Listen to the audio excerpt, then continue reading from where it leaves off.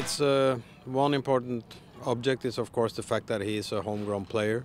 That is a player that we have been following for a few years in the academy and then at college, and we believe is a good all-round midfielder that we can develop. And then, as with any other young player, you know, it's down to the player. It's a little bit of luck and a little bit of skill development, and then we see where he ends. He's a midfielder that has good ability on the ball.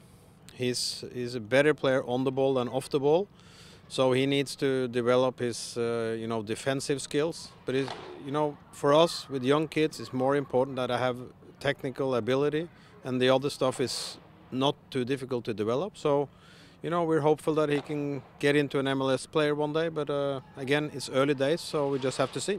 With George and Juan, and I believe that the people at Red Bull Academy do a fantastic job. They work very hard. They are not the easiest of circumstances because of facilities, but the job they do are amazing, and we're very happy to be able to, sort of get the last piece of that work and get the players into our first team. So let's hope we can have those three and a lot more to come.